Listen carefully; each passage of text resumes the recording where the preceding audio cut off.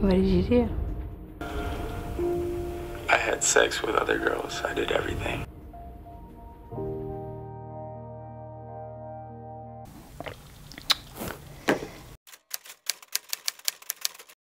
If you have not seen this video in its entirety, it has gone viral. It depicts two people, a man and a woman, who recently have gone through a really rough breakup. There was some infidelity on the man's part and just really some, for lack of better words, just some really trifling actions on the man's part. So the woman is understandably so really hurt, really still broken, really still in this place of obvious sort of longing for some sort of validation or at least resolution, just very open and raw and vulnerable. I mean, this woman is literally the most beautiful crier I have ever seen. And the guy just kind of comes across as very unbothered by it all. The first time I saw this, even though I know the reaction on social media has been really intense, the first thing I thought about was how triggering this had to be for so many women. Because if we're just to be real honest for ourselves, just for a moment, very few of us make it out of our 20s. Very few of us make it past 25 without being in this woman's shoes. Maybe it's not that deep. I can't say that I ever rolled up on someone and they were in bed and they told me to, with another woman, they told me to leave, and then I came back. Like, I've never had it that bad. But I do know what it's like to be in an emotionally lopsided relationship. I've been in several. And I do know what it's like to grow beyond that and want more. I forgave you. Why?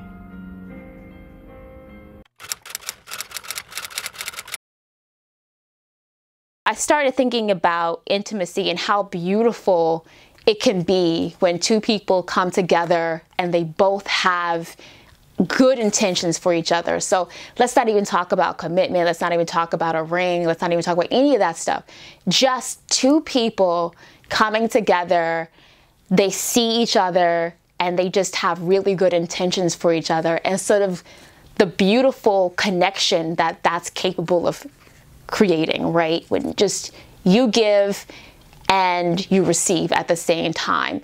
And most of the most significant relationships in our lives, that's what happens, right?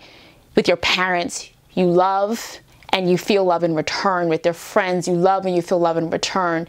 When you have a baby, you love and that baby loves you in return. And you forget that the act of loving and the act of emotionally investing requires energy. It is like running, it is like swimming, it is like dancing, it is like anything else that requires energy. It is an act. Emotion is not just a state of being. To emote, to feel for someone else is an energy, and you give that energy. And when it's coming from a good place, it's beautiful. When it's not coming from a good place, it's not. And what happens, I think, is sometimes we enter these relationships and we give not just our bodies, because that's what we think about. Oh, I get, I slept, whatever. Not just our bodies. We give our emotion. We give our heart. We give that beautiful energy, the most beautiful thing we can give someone, right? And if you don't get in return, you end up at a deficit. I mean, it's simple. Like, it's like going to the grocery store and paying your money and walking away without your groceries. Like, you end up at a deficit. And so there are relationships I think take place in our life where we walk away overdrawn. We walk away at an emotional deficit. And the dangerous thing is that oftentimes we're on empty. We're actually in the red, and then we go into other relationships hoping that people will deposit into us. But what needs to happen is we have to stop and we have to heal, and we have to use self-care and whatever it takes to heal ourselves before we can go back into a relationship full and ready to give and hopefully get in return. And what I saw when I looked at this girl was a girl who had given and there was nothing left to get. She did not receive, and she was literally like in emotional debt. If you would go to that measure to find whatever, why wouldn't you just leave? I don't know. I think I was like stupid. There's this part where he's like, if you were so curious as to what I was doing, like, why didn't you leave? And that's everybody's question, was like, well, why didn't you leave, right? And there's a lot to be said for validation. And whenever I talk about relationships, I can't really talk about relationships outside of the context of our society, which teaches women in so many ways, from fairy tales to beauty culture to modern day courtship, to seek validation, that no matter what you do in the world, no matter what you accomplish, like you have not reached the apex of your life until some man has come along and validated you, right? And so a lot of times I think we show up on dates wanting to be liked rather than wanting to really learn. And as I got older, I realized that I just had an overarching desire to see and be seen, for me to see someone clearly, but also wanting them to see me clearly. And in order for that to happen, you have to have tremendous self-awareness, because we all have these itches that we want to be scratched. And it changes depending on who we are. Some of us need to feel beautiful. Some of us need to feel powerful. Some of us need to feel smart. Some of us need to feel successful. Some of us need to feel important. And when the person comes along who can make you feel that way, it's really not about love, it's about validation. And sometimes when somebody gives you just a little bit of what you really, really want, like they scratch that itch just a little bit and then take it away, you find yourself yearning to have that itch scratched again. In some ways, that's actually what seduction is. Of course, seduction can be a beautiful thing when someone comes along and they offer you that pleasure and they offer you it from a really positive space, but it could also be a manipulative thing when someone comes along and they can sense what you need, right? And they give you just enough bait to keep you, to keep you swimming after, right? And that's where this girl was. Like, I don't doubt that she loved him, but when you ask, like, well, why did you stay? It was because that need for validation is so, so deep.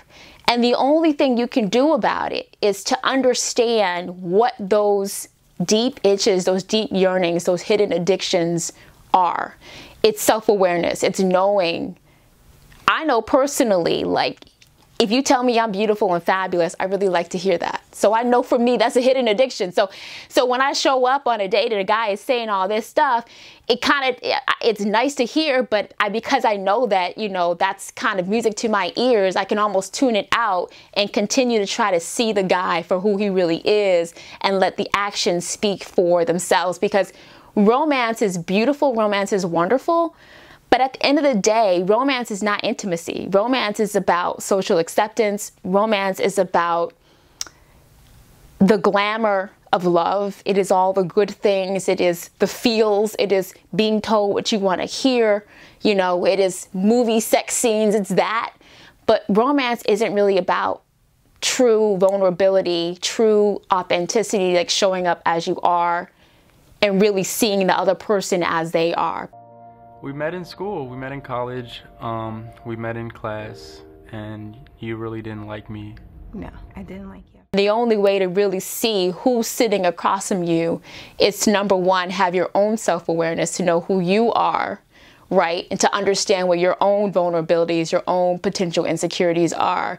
And once you've kind of got that down, then you can properly take those rose-colored glasses off and really have a look-see at who's across from you. Because I promise you, before it gets so serious that you walking on a man with another woman and he tells you to leave, before it gets to that point, there are warning signs that this man is not honoring you. This man is not showing up for you. This man is not rising to the occasion. So why give the best of yourself?